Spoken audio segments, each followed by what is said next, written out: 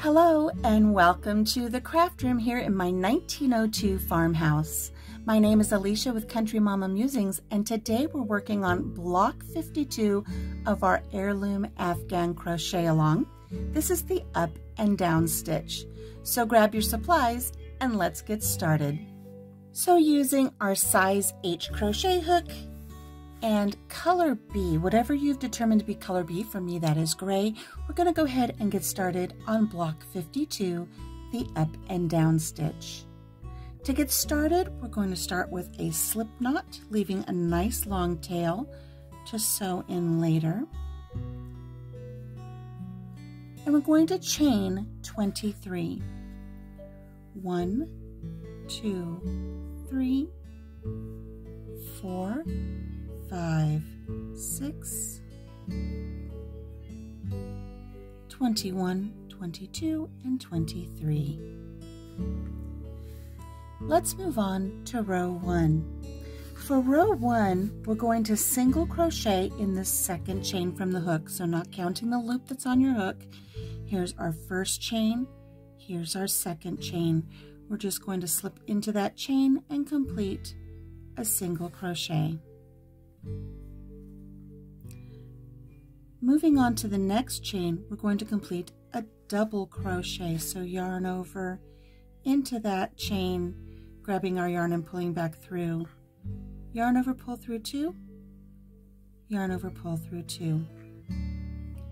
Moving on to our next chain, another single crochet. And on to the next chain, a double crochet. We're going to continue this sequence all the way down our chain of single crochet, double crochet, single crochet, double crochet, all the way to the end.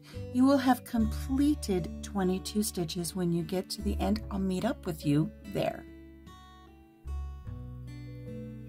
We're here at the end of row 1. I've just completed my last single crochet. We have one chain left. That's going to be a double crochet into that very last chain. And here we have row 1. Just a series of single crochets and double crochets, 22 stitches in all. Let's move on to row 2. Hey, are you enjoying putting together all of the beautiful heirloom sampler blocks for our Heirloom Afghan crochet along? If so, please make sure that you subscribe to the channel, give this video a thumbs up, check out the playlist that has all of the videos for every block for our crochet along, and be sure to share the video with your friends that like to crochet. Okay, let's get back to our project for this week.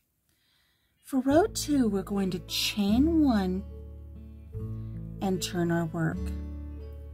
Our last stitch here was a double crochet,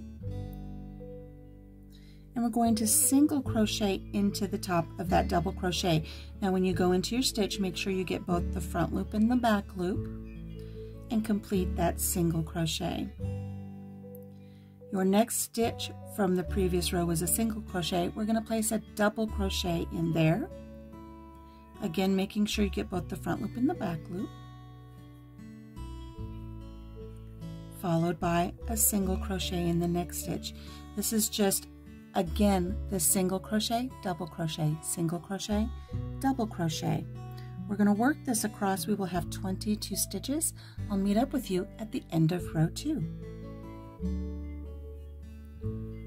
Just put my last single crochet in, that is stitch number 21. I'm going to go right here and place a double crochet in that very first single crochet, and that will finish off row 2. Let's move on to row 3. For row 3, we're going to chain 1 and turn. And row 3, all the way through the rest of our block, is simply going to be a repeat of row 2. So we're going to single crochet in this last stitch, which was a double crochet. So right here is a single crochet, followed by, in the next stitch, a double crochet. Always making sure when you enter the stitch, you get both the front loop and the back loop. Single crochet, double crochet. We're going to complete this all the way across and repeat row 2 until our block is approximately 7 inches square. I'm going to meet up with you at the halfway point to check the progress of our block. I've come back at about the halfway point. I've put several rows into our block, and here we have a nice even-edged block that we're working on here. Again, it's just a sequence of single crochets and double crochets across our row. You want to make sure that you always have 22 stitches across each row. You're always going to start with a single crochet and end with a double crochet. While you're working, if you find that that sequence is off, you've made a mistake somewhere, go back until you find that mistake and remedy that. You always want to start with a single crochet on your row, end with a double crochet on your row, chain 1 when you turn. If your block is starting to come in a little bit, you've probably missed a stitch somewhere and you need to go back and find that location again, frog your work until you get to that point and start from there. If your work is starting to come out a little bit, if it's veering out and you're starting to get a little wider at the top than at the bottom, you have too many stitches. So always make sure you have 22. This is a really lovely stitch, and this would make a really nice spa washcloth or a dishcloth in 100% cotton. So this is just a really nice stitch sequence. I'm going to go ahead and continue repeating row 2 until my block is approximately 7 inches square, and I'll meet up with you then. Here's my last single crochet and my last double crochet for this row 2. And you know, I'm looking pretty darn square here. Let's go ahead and test to see if we do have a square. I'm going to take this corner, I'm going to fold it down to this corner and see if we end up with a darn near perfect triangle, which we do. So we're just about where we need to be. I'm going to go ahead and get my measuring tape out, and let's see where we're at on this square. So from side to side, we're really close to 7 inches. And from top to bottom, we're just a little over 6, almost 7 inches. By the time we get our edging on and this stretches out, I think we're going to be okay. So we don't need to add any more rows. I think we're just about where we need to be. So I'm going to stop adding rows here. Now what I need to do is add round 1 of our edging with the same color as color B here.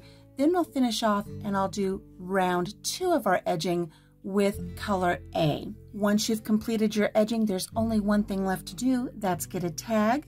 Go ahead and mark this one as week 52, the up and down stitch, and set it aside with your other blocks until we're ready to put our Afghan together.